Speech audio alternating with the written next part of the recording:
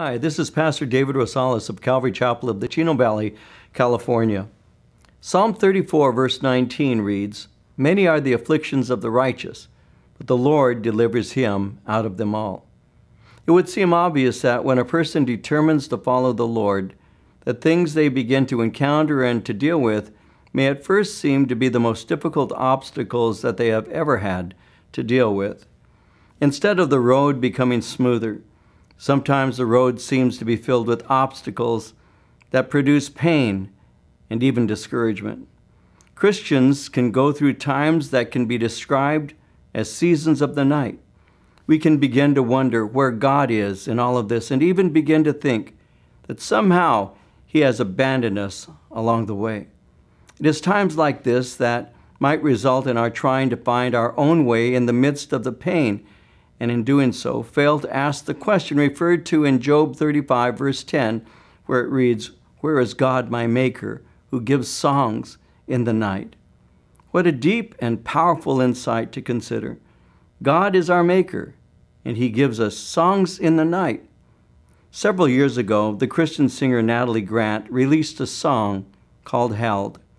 In the lyrics of the song, she speaks of a mother losing her 2-month-old baby, even as she was praying for his healing, and the pain that she and her husband felt as they let their little one go.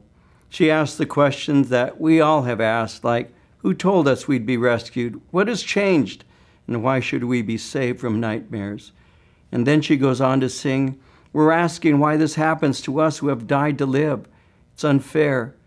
This is what it means to be held, how it feels when the sacred is torn from your life and you survive. This is what it is to be loved and to know that the promise was when everything fell, we'd be held. Some songs seem to speak deeply to your heart in a special way, like deep calling unto deep. The lyrics sink into your soul and are met with an understanding that rises from your core. Though the song may be heard for the first time, there is an unmistakable recognition, almost like an old friend entering into the room, bringing shared memories with them. I felt that kind of response the first time I heard Natalie Grant's song Held. Something inside of me reverberated with understanding, especially when I heard her broken heart as she sang, when the sacred is torn from your life and you survive. I thought, what an incredibly insightful way to put it. The sacred is torn away, but you survive.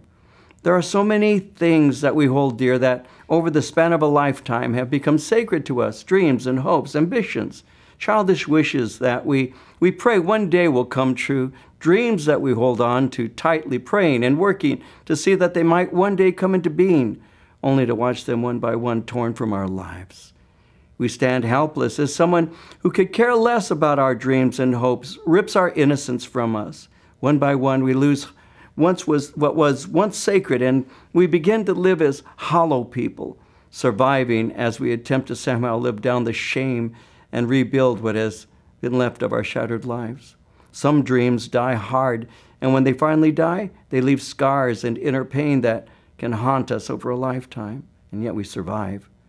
But at one time, where sacred dreams can morph into nightmares that we daily find ourselves wrestling with, we begin to shelter hurtful memories, even though they produce thoughts that bring sorrow and emotional pain that cannot be expressed.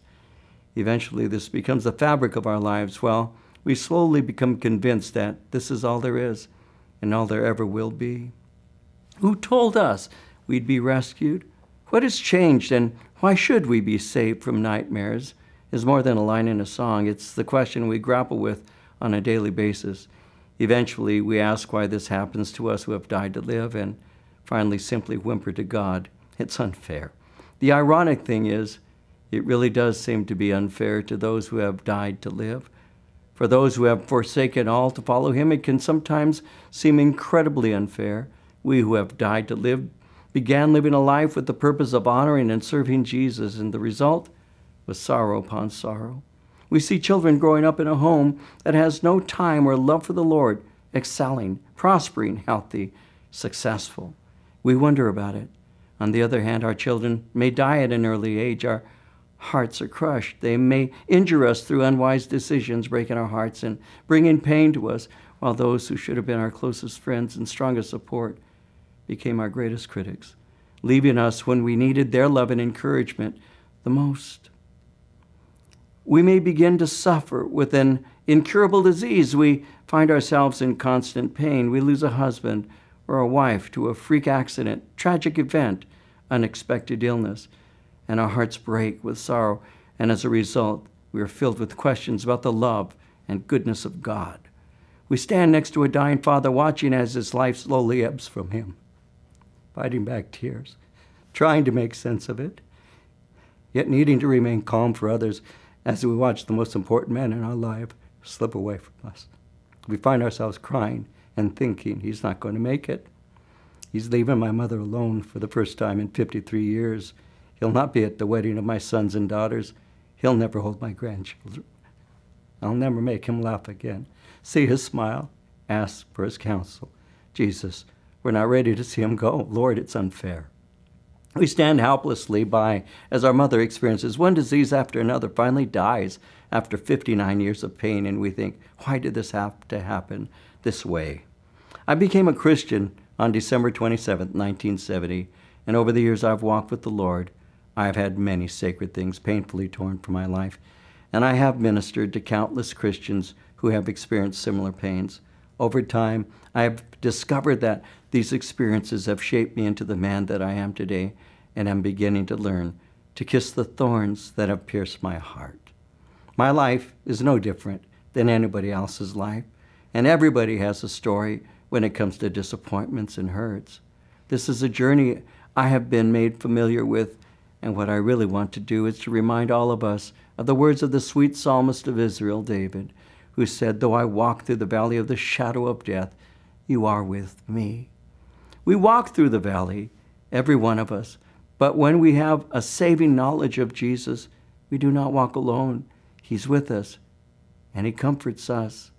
The one thing I am learning and that I want you to know is this: God is our maker. He gives us songs in the night, and in him we can learn the fine art of dancing in the dark.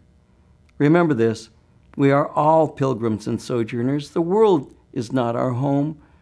We are all just passing through, and the Lord will dry every tear from our eyes. He loves you.